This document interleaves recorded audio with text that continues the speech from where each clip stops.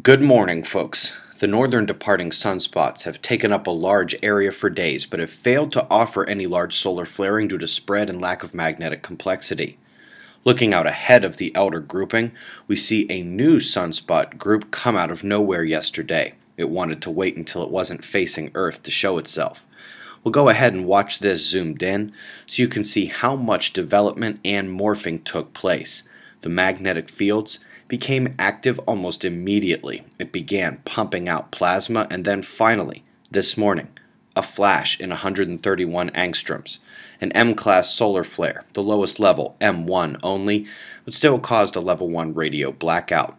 It may fire more as it heads for the backside of our star.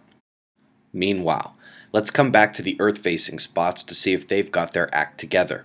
And they do not. Solid lead umbral cores, but the opposite polarity umbras are either too small, spread, or buffered by surface plaguing, and I see no other sunspots with high flare potential at the moment. Today we'll need to watch some developing spots just below the solar equator. Only other event was an umbral field snap at the incoming limb, nothing major, but out ahead of that is a pretty big filament, the dark rope dancing above the solar surface there. Top space weather alert today is for magnetic storms. The coronal hole stream has begun hitting this morning, and we've got the density followed by speed and plasma temperature.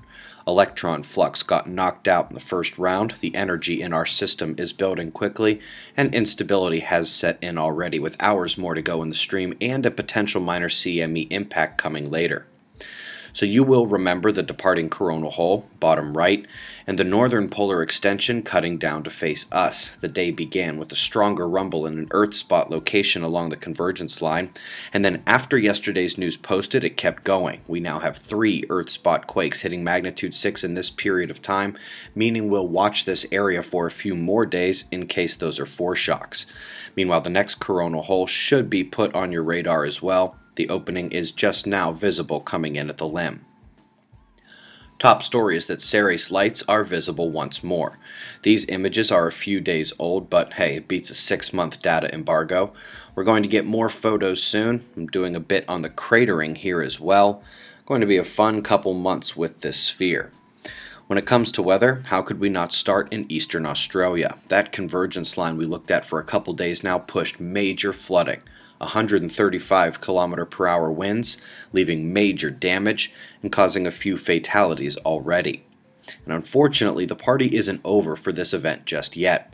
The convergence remains. In fact, it appears to connect to a few other lows in addition to the one just off northwestern Australia, which is also shedding moisture down through the land there.